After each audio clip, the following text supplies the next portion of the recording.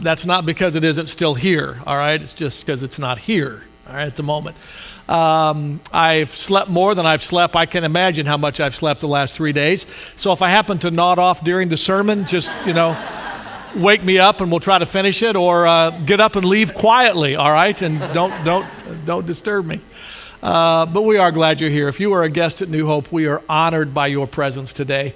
There's a communication card in the pew in front of you. I would love for you to fill one out, drop it in the offering bag, and let us know of your presence today. We make some promises. We're not going to beat on your door. We're not going to call you on the phone. But we are, through the mail, going to send you information about the church, tells you who we are, what we believe, what kind of ways you can engage, and hopefully answer most of your questions. Those same cards are also for our regular church attenders. If you have information for the staff, prayer requests, updates, those kind of things, please put them on there. We attend to those every Tuesday morning as a staff and address the needs that are on there. And if you don't hear from us, please reach out. Let us know.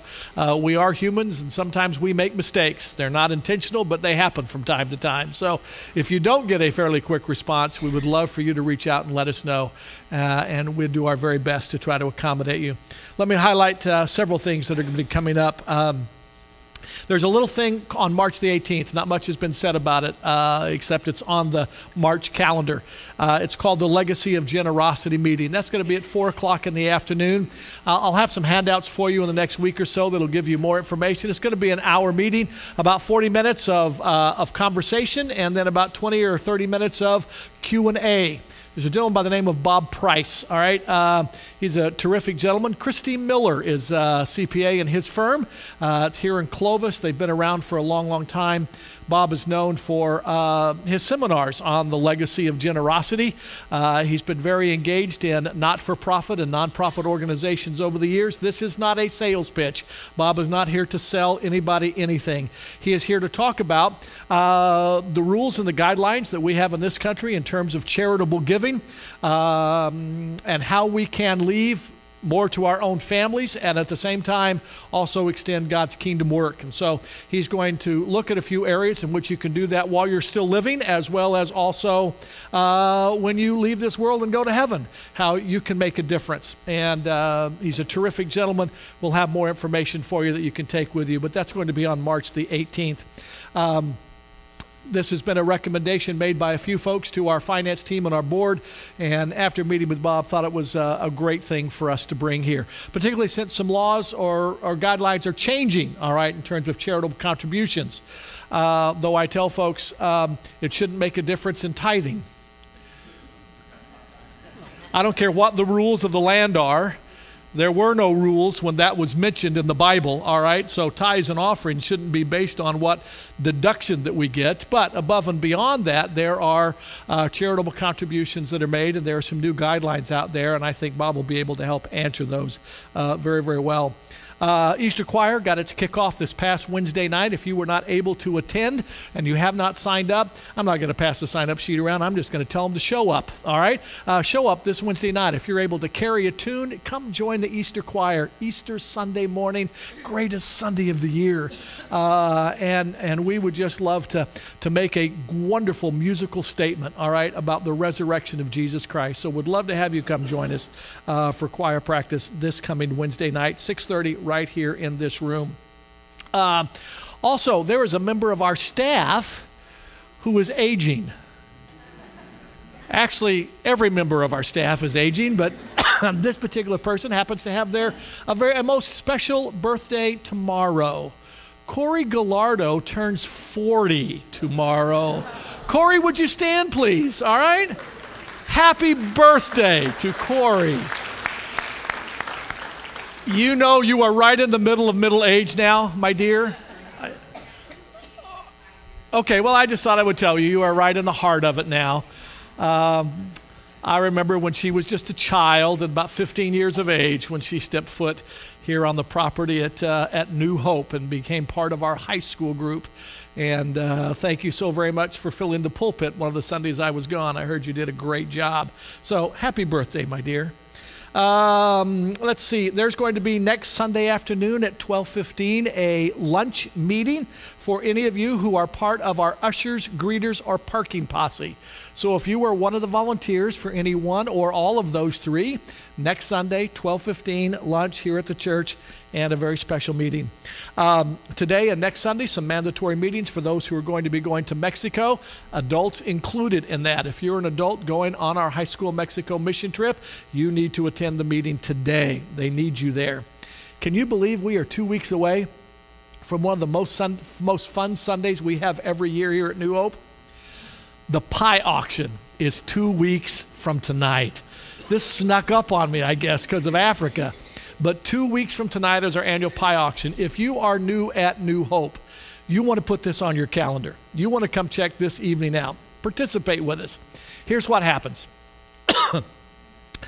For about 20 years now, our kids during Easter week have been going on mission trips. Most of those trips have been to Mexico. For a few years, we went to an Indian reservation in Arizona, but most of the years, we've been going to Mexico. We like to engage in long-term mission commitments. Right now, we're in the midst of a commitment with an organization down there that is building an orphanage. We've helped them the last 2 years. We're working on the next phase with them again this year. It's about a 5-year project with them. And so we have about 40 high school kids who are going down. For some of these kids, it is their first taste of what mission activity is all about.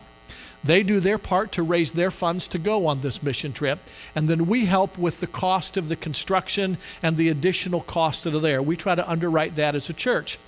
The first few years they did that, they tried car washes, they tried yard sales. After one yard sale here at the church parking lot, I said, never, ever again. It was just a way for people to leave their garbage here. And so I said, let's try something. And we tried about 18 years ago an old-fashioned pie auction. And what an old-fashioned pie auction is, it's where people in the church make their best homemade dessert. And they bring it, and we auction it off. I play auctioneer that night. I got 10. Who's going to give me 20, 20? Who's going to give me 30? I'm looking for 30. And we do that for about an hour and a half. Last year, we raised over $23,000 doing that auction. It's the first year was about $6,000, and it's gone up every year. And so we're going to be doing that. Now, we don't limit it just to desserts. You can make your best homemade casserole, make your best homemade dish. If you have a business, if you're a painter, as some have done in the past, you want to donate a room of painting or a certain amount of painting, you can do that. We've got a couple of guys here who have a sideline business called Bite Me Barbecue, and they auction off a barbecue for $50. Some of you all have taken advantage of it, and you bought it more than once, so they didn't kill you, so you keep coming back. We have people who've donated from their businesses all sorts of things, new bikes, trees. Bring whatever you would like, all right? This is new stuff, or your best homemade meal. And what this is good for is a couple of things. One is, as adults, we let our kids know that what they're doing is important to us. We come alongside of them. They work that event that night. They're the ones who set up. They're the ones who tear down. They're the ones who handle all of that. They're the ones who are going to the mission field to work. And if we take in more than what is necessary for the Mexico mission trip, then the remaining funds are used in missions somewhere during the year. Whether it ends up being used in Africa, whether it's another mission trip to Mexico. So whatever you tend to donate, please know it is all going to be going to mission activity that evening. But that will be at 6 o'clock on March the 11th. And you need to bring your desserts, your things if you can, by 5:30 so they have time to get everything cataloged and numbered so that it's a very smooth evening. And come and join us. If you can't stay the whole time, that's okay. You don't have to. Come for part of it. I will tell you, occasionally it gets a little crazy. We have had some desserts go for $1,000. We know that there's not any dessert that's worth $1,000, but the mission trip is. All right, and so that's what it's all about. Don't get offended if yours doesn't go for $1,000. All right. Sometime one year somebody's went for $1,000, the next year it went for $100. It's just the way it goes that evening. But all of it, and whether you can contribute $25 or $1,000 that night, it's the fact that the little and the much all put together meets the need. And it's a great time for our church family, both old and young, to be together for a common purpose that is Christ-centered and kingdom expanding. So that's just 2 weeks from tonight. It's going to be here before we know it. Wednesday night kids program kicked off last Wednesday, and our adult Bible study on Wednesday night. Not too late for you to join them this coming Wednesday. Celebrate Recovery, our Thursday night outreach for those who have hurts, habits, or hang-ups. Do you realize this next month, it's been 9 years since we started Celebrate Recovery here. And hundreds of people, yeah. Literally hundreds of people in our church and in our community who are not part of our church, and individuals from other churches. Because see, sometimes folks would rather go to a Celebrate Recovery outside of their own church, because sometimes they don't want to share their hurts, habits, and hang-ups with people in their own congregation. And so we have been a place of rescue through our Celebrate Recovery program. Eric Olson and his team have done a terrific job in doing that. And they're going to have a 9-year anniversary celebration coming up on March the 8th. And that's a Thursday night. There'll be a barbecue dinner from 5:30 to 6:30. You could come straight from work here, have dinner, and then there'll be a worship celebration here in the sanctuary at 6:30. There'll be some music. There are going to be some testimonies of those whose lives have been transformed because of Celebrate Recovery, and then a brief message of encouragement to wrap things up. So hope you'll come and celebrate with us as a church family on Thursday evening, March the 8th. Hey, Saturday. Fawn, are you in here? Yes, Fawn. You got a big event coming up this Saturday, right? Yeah, you want to stand up and tell them just a little bit about it? Painting party, yeah. Tickets are on sale afterwards. They're $35 each. They have a special DJ. It doesn't matter if you've never painted before, I promise you, because I haven't. I can really write my name. You can read it, and she wants me to do painting it up. But I was proud to say it with my own. So please don't feel like you have to be an artist to be here. It's going to be a lot of fun. Tickets are $35 each. And if you don't see me, just maybe you might see a man. It's okay. You don't have to have tickets. It's not a cool. But he's helping me out today. So we want us to be at the tables this Saturday from 9 to 11 in Bridge. Okay, so actually I saw the picture. It's a beautiful cross, kind of a rose vine on it, and we had the picture up last week. It looks awesome. It's a women's event. I actually have considered this week cross-dressing for next Saturday so that I can come to the event. So ladies, I would hustle out there because it's a limited number because there's only so much room to set up. So you need to go out and get your tickets there today. Please take note of the women's retreat coming up in April. The directions are there of how you can sign up for that. Widow's Lunch Bunch, date and time is there. Men's breakfast coming up in March as well. Please put that on your calendar and come enjoy some men's fellowship. I am so glad that they put up the picture of Billy Graham up on our screen today. Our world has been a different place because of the impact of Billy Graham's 99 years on the face of this earth. And I remember when we had the crusade here in 2001, and just a month before the crusade, 9/11 hit. And there was a discussion of canceling the crusade. And the decision of all of us on the executive team was, why would we allow fear to trump faith?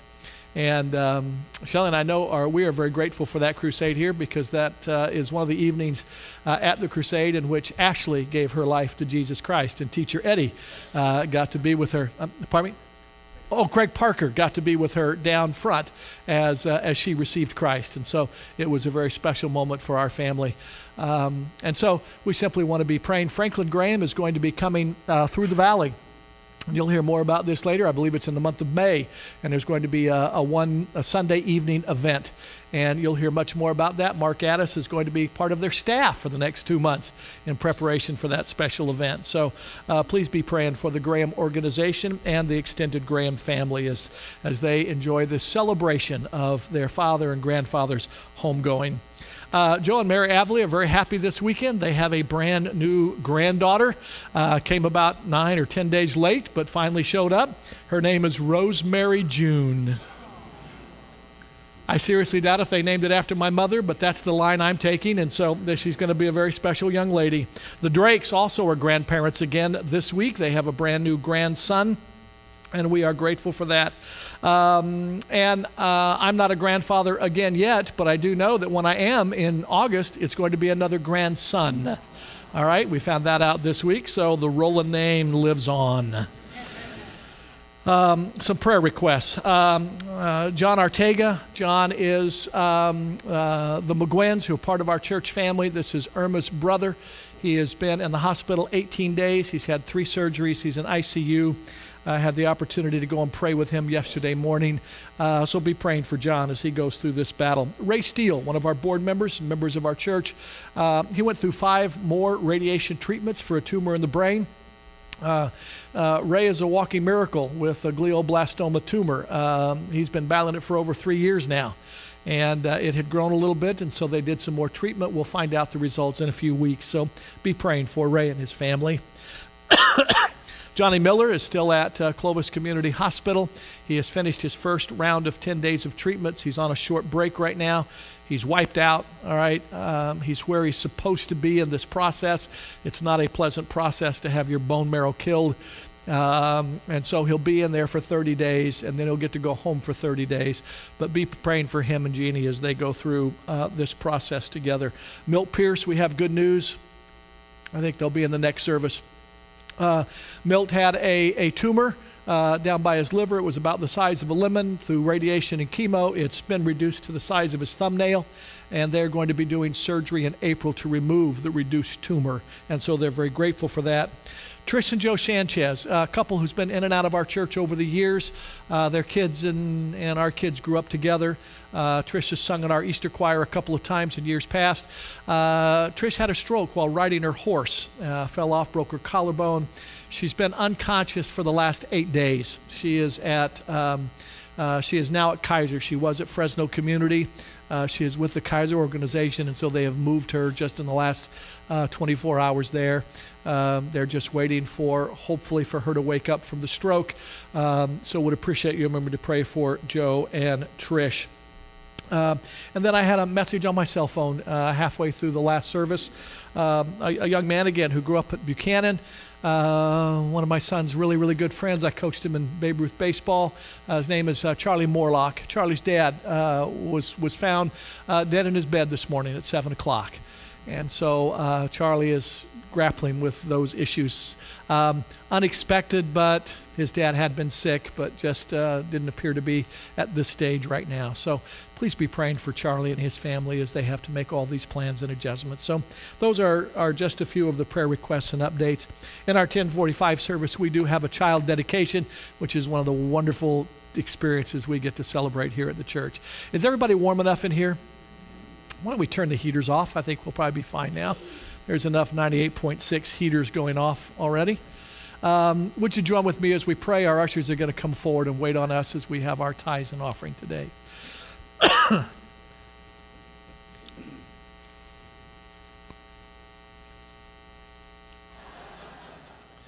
The young girl thought, I'm glad he kissed me, but I wished my grandmother hadn't slapped him for doing it. As the train broke into the sunlight, the soldier could not wipe the smile off his face. He had just seized the opportunity to kiss a pretty girl and slap his commanding officer, and he got away with both. You gotta love it. Seizing opportunities. We need to learn to be as wise as that young man. We need to learn to seize the days. Unfortunately, so often we get caught up in the details of day-to-day living that we just don't have the time to seize the day for Christ.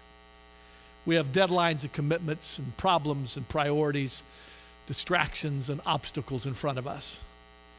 And though we really want greater fulfillment in our life, it just seems to be outside of our grasp, and we hope maybe in the next season of life, I'll do better at seizing the day. I don't think there's a one of us here who wants our life just to be average. By nature, we want our lives to be full and prosperous and rewarding. Paul shares these words with believers at the church of Ephesus. In the book of Ephesians chapter 5, verses 15, 16, and 17, Paul wrote these words, "Be careful then how you live. Be careful how you live." I don't think we do injustice to the passage by saying Paul is challenging us, seize the day.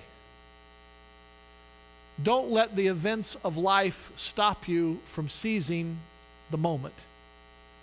He gives us added direction. Don't live as unwise people, but live as those who are wise, those who would seize the day.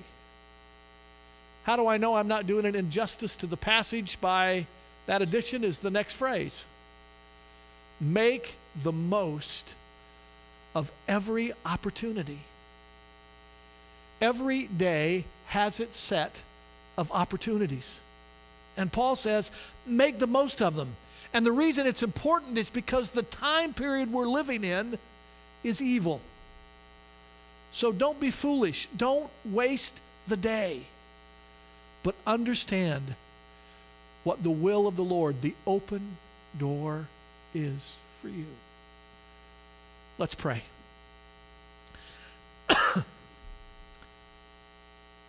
Father, Paul said on one occasion, when I am weak, then you are strong. Father, today may I be the weakest I've ever been, and may you be the strongest we've ever seen. In your Son's name we pray. Amen. If we're a Christian, that's a cute sound. And what I mean by being a Christian, if you're new here, let me clarify real quickly. A Christian is not somebody who's a member of a church. You can be a member of a church, die, and go to hell. Just having your name on a roll of a church doesn't make you a Christian. Being born in America doesn't make you a Christian. Because you've adhered to a list of do's and don'ts that seem to be morally right is not what makes you a Christian. There is one thing and one thing alone that makes you and I a Christian if we are one, and that is a relationship with Jesus Christ. The scripture says, if we believe in our heart and confess with our mouth the Lord Jesus, then we will be saved. If you have never ever done that, I have bad news for you. You're not a Christian. I don't care how much you think you are one. I don't care how much good you think you've accomplished in your life. We do not enter into heaven because of a merit system. It's not by our goodness we get there. It is by our acknowledgement that we are not good enough. The Bible says we were born in our sin and our trespasses. All have sinned and fallen short of the glory of God. All means no one's exempt. No one is left out. And when we become aware of our own sinfulness, we become aware of the sinlessness of Jesus. And we believe that he came from heaven to earth. He lived for 33 years. He died the cruel death of the cross to pay a debt that you and I owed that we could never pay. And he paid a debt that he did not owe, and he could easily pay. And you and I appropriate for ourselves the finished work of Jesus Christ, the one who lived, died, and rose again for us. He died as payment for our sin, and he rose again to come be the very source of life that you and I live today. And if he is not the source of our life, then we are not Christians. Nothing less, nothing more, nothing else, but trust in Jesus Christ. If we call ourselves Christians today, then we've been given a mission. It's a mission that could easily have the code name 24/7.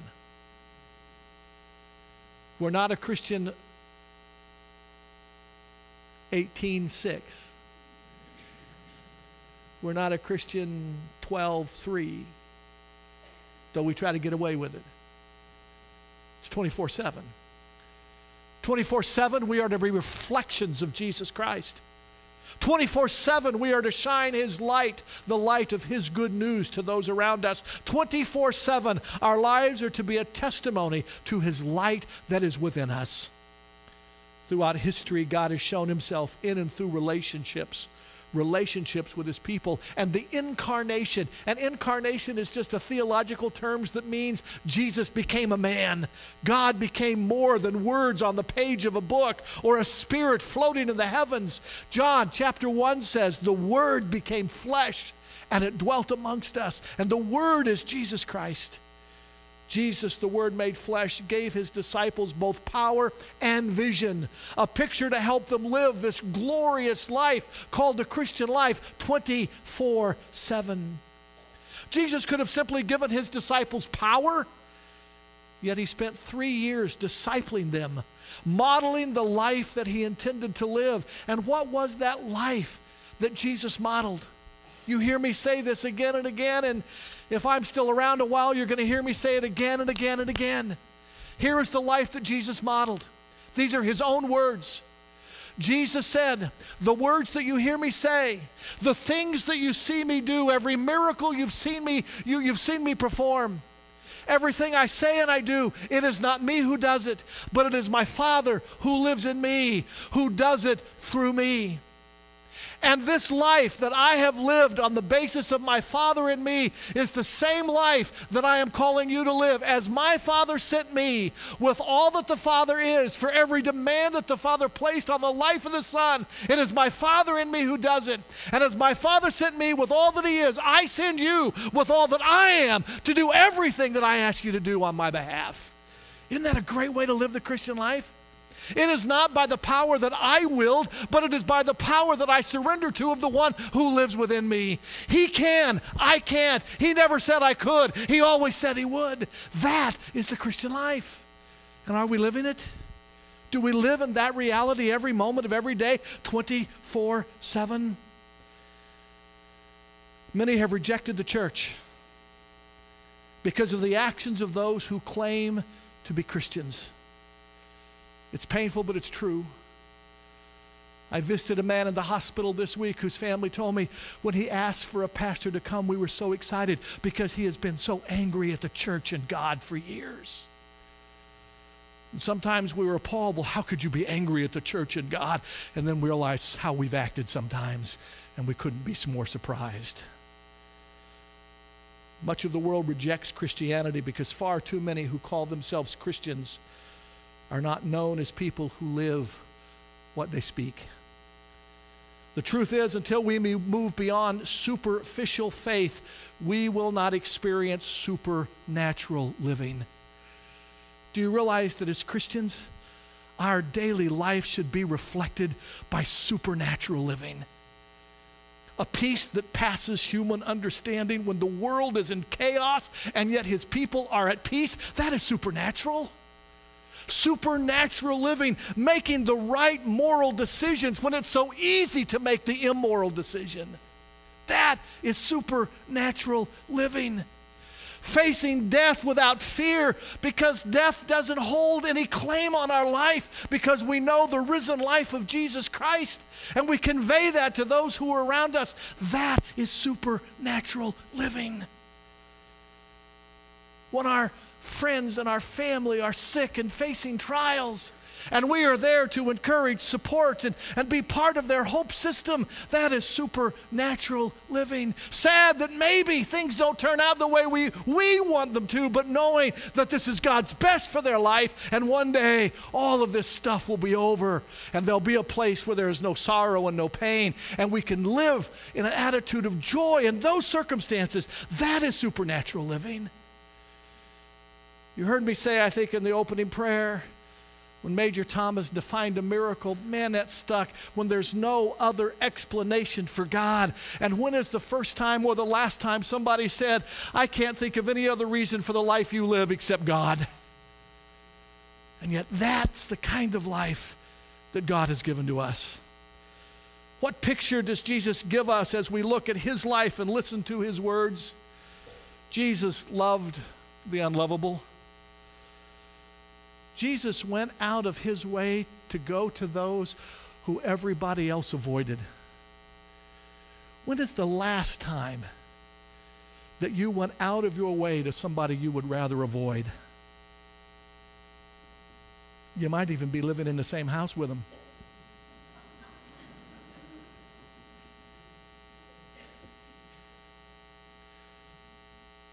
Do you understand that the death of Christ on the cross was so sufficient that if Hitler with his last breath had given his life to Jesus Christ, God would have forgiven him? Do you understand that? Do you understand that if Saddam Hussein had come to a moment in his life before his death that he said, Lord Jesus, I believe you are who you said you were, that God would have forgiven him for all that he had done? Some of us are repulsed by that thought. See, it's not how good you are or how bad you are, it's how humble you're willing to be. The sufficiency of, if Christ's forgiveness wasn't enough for them, then how do I have assurance it's enough for me? And how do I have assurance it's enough for you? The scripture tells us that the finished work of Jesus Christ was enough to deal with the sin of all mankind. All of it. And so Jesus went to the unlovable. Jesus forgave the unforgivable. Who were you still harboring ill will because they stole your recipe, got your promotion, somebody's favorite aunt and you should be? Jesus reached out to the untouchable. Across the street from the bombed out federal building in Oklahoma City, I've been there numerous times. I'm moved every time I go to that memorial. And you know what, folks? We can't blame any foreign terrorist for that. Homegrown, our own backyard. That's where 168 people were killed. And there's an incredible memorial that stands there so that we as a nation never, ever forget.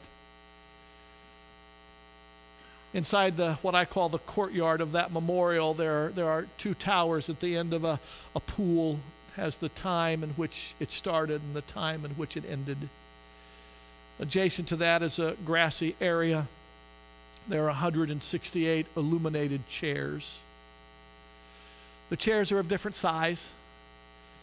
The smaller chairs are for the children who were in the daycare in that facility that were killed.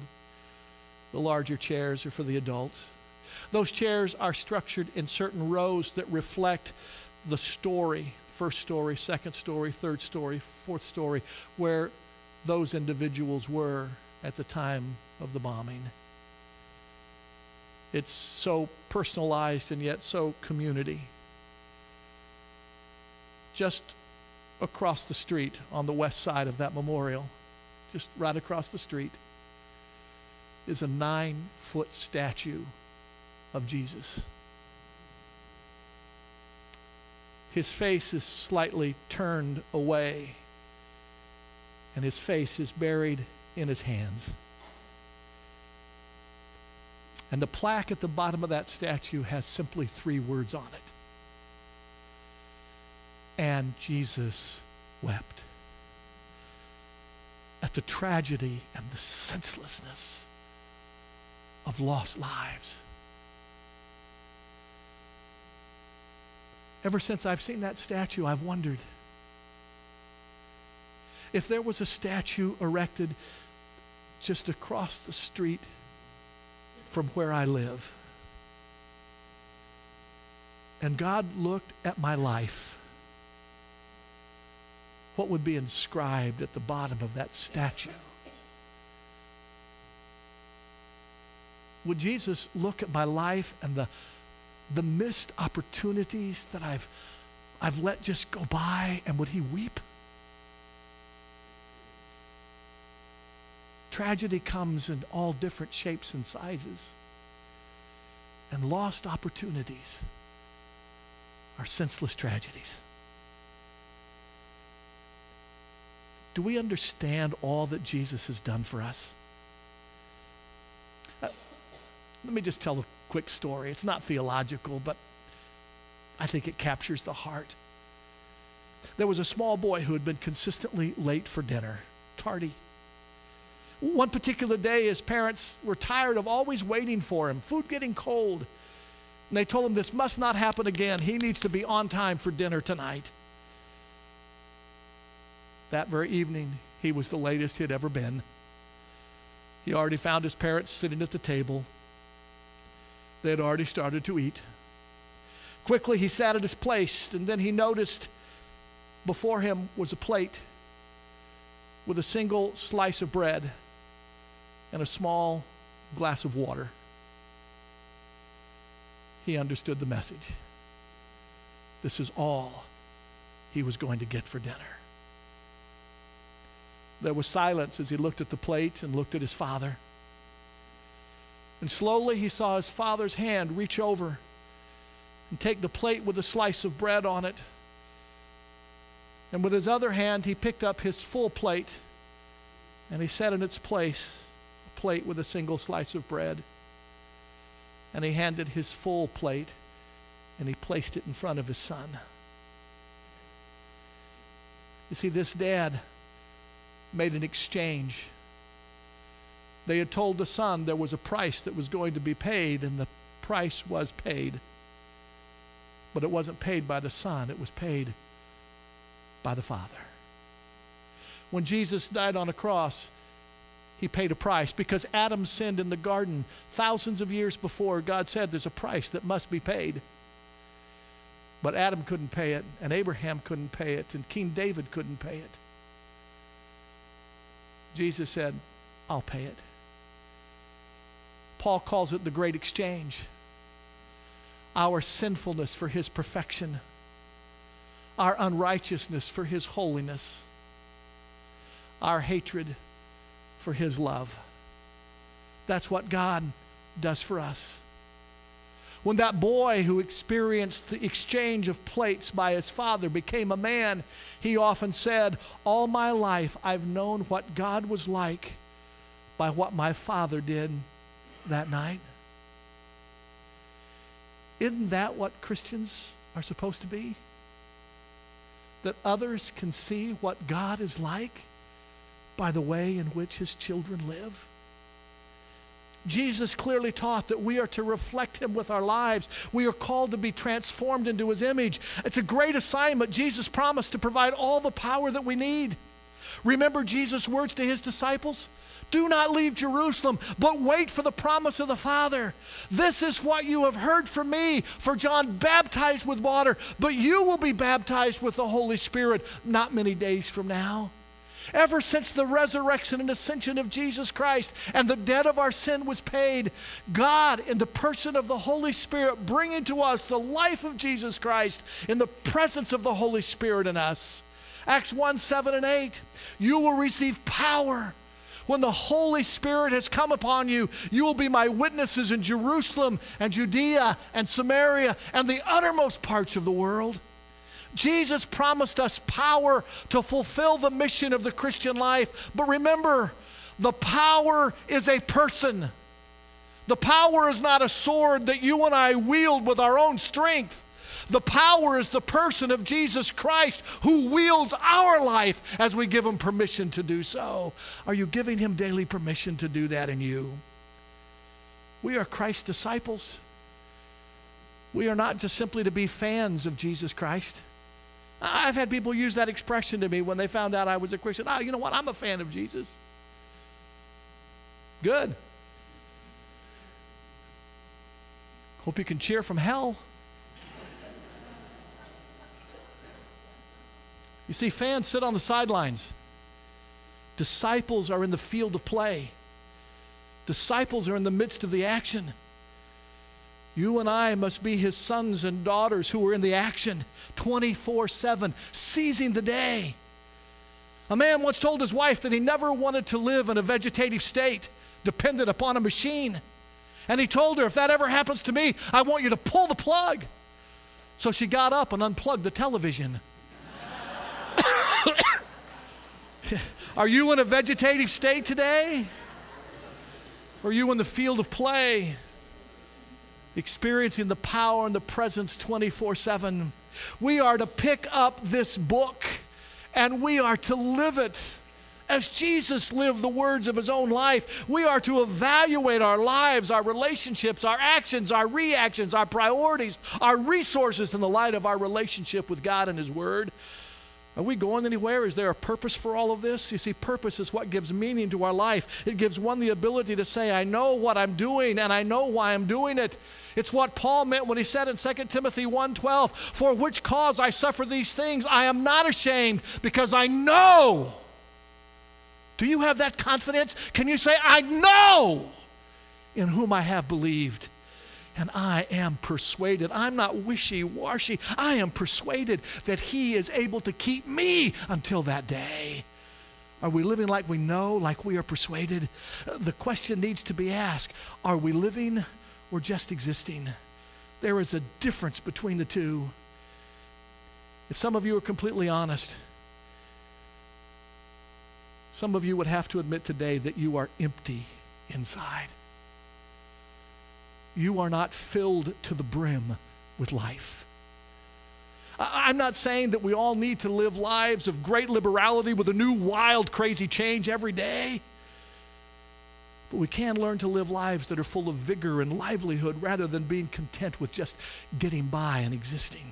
We can learn from our sins and our failures and our setbacks, but don't let them be a yoke around our neck. For Jesus said, my yoke is easy and my burden is light. We need to learn to live and love to live. Live in God's love and love to live God's life. Do you not know that your body is the temple of the Holy Spirit who is where? In you, whom you have received from God. That's what it means to be a Christian. We are not our own, but we were bought with a price. Glorify God with your life. Make the most out of this one life that he has given to us. It is time to stop telling God how big our problems are. And it's time to start telling our problems how big our God is. How big is your God? This might be the most important question you ever ask yourself as a Christian. Your answer to that question will determine your spiritual future from this moment on. A.W. Tozer, an incredible writer and preacher of another generation, said it best, a low view of God is the cause of 100 lesser evils.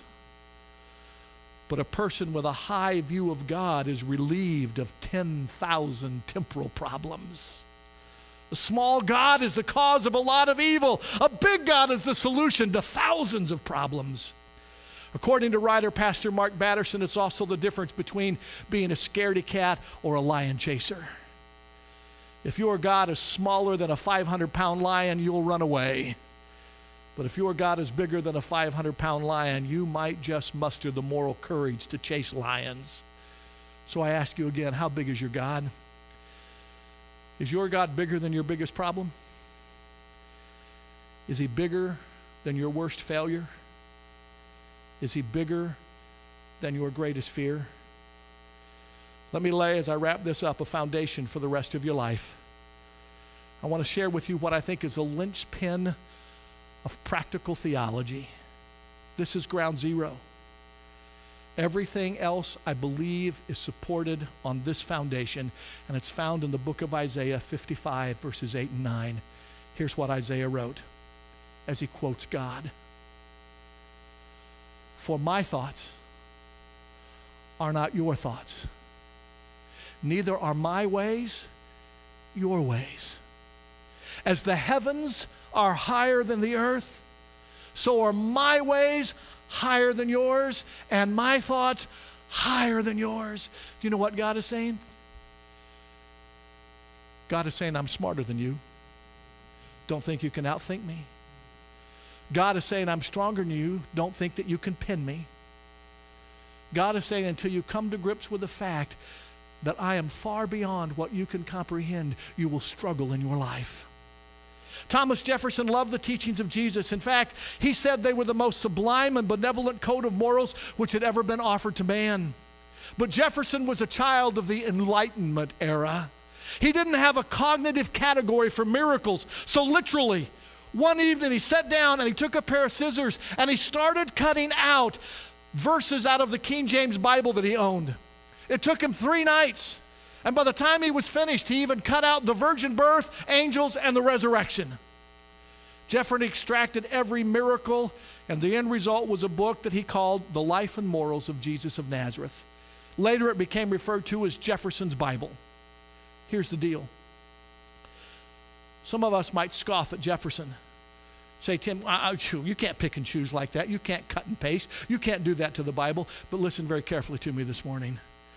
While most of us would never take a pair of scissors and literally physically cut out verses of the Bible, the way we live our lives, we do that very same thing. We ignore God's truth in our life. We practice what could be called cut and paste Christianity. Oh no, I'll never have sex before marriage until that one person says, I love you. Why should we wait? Oh no, I don't need to be kind to that neighbor. I'll be kind to this neighbor. Think of thousands of excuses where you and I have cut and pasted Christianity. We believe what we can comprehend with our cerebral cortex. We embrace what we can control. And I think one of two things happens over a course of time. Either our theology conforms to our reality and our God gets smaller and smaller, or our reality conforms to our theology and God gets bigger and bigger. At the end of the book called Prince Caspian, any of you ever read it? Chronicles of Narnia? Okay, you all are illiterate. Okay. You need to read I know as grandparents, you've probably bought them for your grandchildren. Read them yourself. They're a wonderful set of books. Prince Caspian, it's an allegorical story, and in it there's a girl named Lucy. She walked through the wardrobe closet, ended up in this magical land called Narnia. And there she met Aslan the lion, and Aslan the lion is the picture of Jesus Christ in the story. Lucy had been away from Narnia for about a year. And when she shows up and she runs into Aslan, the lion, she says, Aslan, you are bigger than I remember. And Aslan says, oh, Lucy, that is because you are older. And Lucy said, not because you are older. He said, no, I am not. But every year you grow, you will find me bigger. Every time we grow in our faith in Jesus Christ, God is bigger. We must learn this 24/7. Folks, it's time to get off the sidelines. It's time to seize the day. I've asked the worship band to come back up. I know we're running late. Ushers, don't let anybody in for a minute, okay? It's okay. I don't do this often. If you're new here today, I don't do this every Sunday. I don't do this 3 or 4 Sundays a year. But some of you have been worshiping a God who is far too small. And this is a day that you need to seize the opportunity. And you need to make a decision. There may be a few of you who are here, you've never invited Jesus Christ into your life. You've heard a brief explanation of what it means to be a Christian. And it rung true in your heart. I'm going to ask you to do something very brave and seize the opportunity. I'm going to ask you to come forward while we sing this song here in just a moment. But there are others of you, the vast majority of you, I know, you're believers. But circumstance, life has given you too small a God. You've let your life and circumstances shape the size of your God rather than allow your God to reshape the size of your life. And you're through with that today. You say, I don't want to do that anymore. I'm ready to have a bigger God. I'm going to ask you to surrender all and step forward as our worship band sings today. If God is nudging you, don't hesitate. Just come forward and we'll pray together. Let's sing.